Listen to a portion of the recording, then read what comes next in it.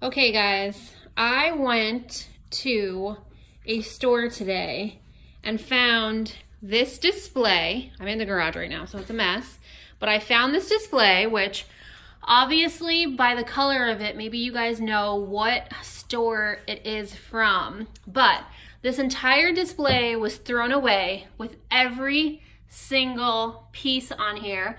This pasta roller attachment is, I think, like $200. This ravioli maker right here online is, wow, I want to say definitely over $100. Maybe you can see from the store. Oh, this is $179. So one of my biggest scores ever. I'm gonna clean this all up. I'm so excited. I'll show you the rest of the stuff that I managed to pull out of there, and I'll show you everything once it's cleaned up. Okay, so I've managed to get all the pieces off.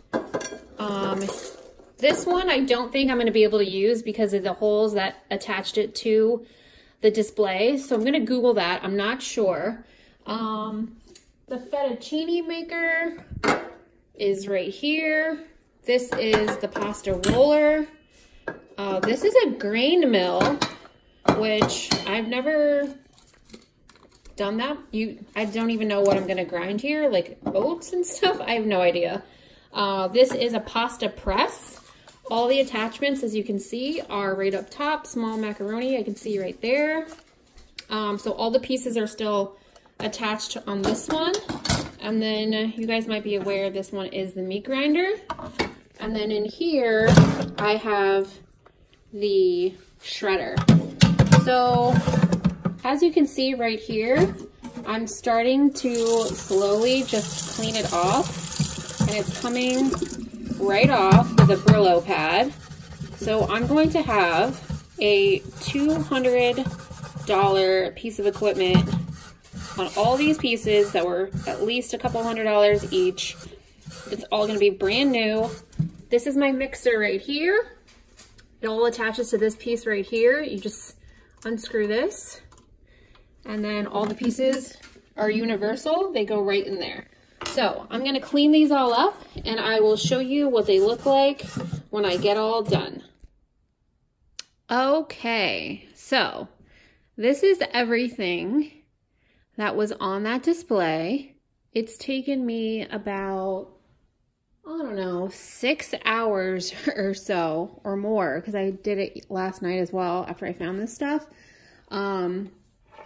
Clearly there is some paint here, some spray paint that I'm not going to be able to get off, but everything is clean and ready to use. This part was actually glued onto here. This is like the storage case for the presses, and it was glued in so hard that I actually gave up last night because I was so frustrated and my hands were so sore from trying to get this out. And then I decided today that in order to get the pieces of paint off that I couldn't get off, I would try mineral spirits. So I did put mineral spirits inside here, just like in the crack and the crevice, and then it did end up coming out shortly after that. I just wiggled it and then it just popped right out. So these are all the presses that come with it. There's fusilli and bucatini, that focuses. So right now the rigatoni was attached to it. This isn't attached really because it was a display, but I sort of just did the best that I could to get this on here. And then this was screwed in at this point right here, if that focuses, so that no one could steal this press off of here. So this display pretty much kicked my butt. I mean, it's been a lot of scrubbing and a lot of elbow grease. I can't even begin to tell you. This right here is the fettuccine press that came out of it. This one was the one that I actually found in the dumpster first before I found anything else. So they managed to get this off the display, and I think because these were so stuck on there, they just totally gave up. This right here is the pasta roller.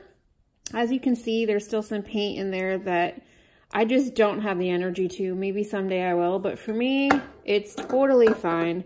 This part right here is about $100 just for this one alone. This one is the one that you stick the pasta through and it makes the long sheet so you can make lasagna sheets out of it. Or you could take it from here and then put it in here to get fettuccine, etc. This bad boy gave me the most trouble on that board. They were connected on the back by these metal clamps that were so ridiculous. I took every power tool, every tool, and I even went as far as to put a knife through the crack and then attempt to hack off the bolt that was holding this onto the board. And I did that for about 4 hours before I just said, screw it. And I just started hammering this side, which looks a little beat up. You can see it in there, but I just started beating it from the other side because I was so over it. And then it flew out. So after 4 hours and my wrist just completely hurting, it finally worked, and I couldn't be more excited about it. This piece right here, I think is like $199 or $179. I can't remember. I think this one was $179. But there is some paint in there. I did the best that I could. This is the only thing that KitchenAid makes for the attachments that's actually a hand press, so you control it. So hence why this big ball in the back. And there's paint on there. I'm gonna run test dough through it. It'll be totally fine. This is the meat grinder. I don't have the attachment that goes in here to push the meat down. But when I'm a culinary graduate, so when I was in culinary school, we used to just stick wooden spoons in there all the time. No problemo. I got all this paint stuck on here. It's totally fine for me. This is the grain mill, so you can choose whether you want larger or smaller to make different size flours. And then the auger is in there. Like, these are all legit pieces. There's still some paint on there that I don't even care about. I'm over it. And then this is the shredder, which I know comes with a bunch of attachments. And clearly I won't have that option unless I buy more of like an extra set of these or whatever. But you stick it through the top here, and then it shreds it and comes out of the bowl into that. And then this poor guy, I don't know if I'm going to use or not. There is a hole that goes all the way through to the other side. So if I find a bolt and a screw that can fit it, maybe I'll use it. Maybe I also have to purchase, which I found on eBay already for $10, the spinny thing on the inside that actually spins the ice cream. These are $79.99 at Bed Bath & Beyond. So there's a chance that I might save it, but I do have like a Cuisinart like ice cream maker already. So I'm just not really sure how that's gonna work.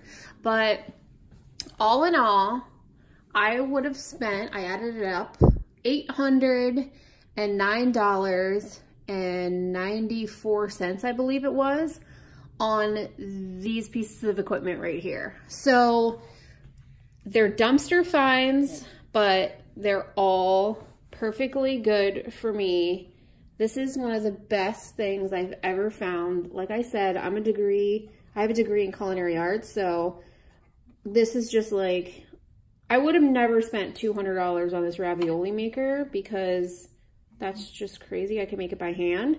But the fact that I found this in a dumpster is literally the coolest thing ever. I'm going to try these guys out, but yeah, everything definitely works. I've put each piece into the mixer. I'll just take you on a little tour over here, but I've definitely put each piece into the mixer here. Okay, hold on, that's a little far away. Maybe it would be better if I can get it closer to me. Okay, so that's in now. And then you take this piece, you put it in. Sorry if my hands are awful looking right now. They have been through what feels like hell and back in the last 12 hours.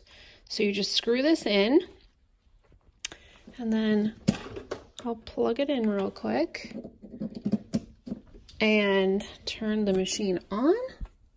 And you can see down in there that the auger is moving. These are all definitely genuine working pieces. The grain would be falling from right here right now. So super cool. I won't annoy you with the sound or whatever. But yeah, I'm super excited. So can't wait for you guys to possibly find these items at your local store in the dumpster today or hopefully this weekend. So excited for you guys. Can't wait for your guys' videos when you post them. So have a wonderful day, and I will talk to you guys soon.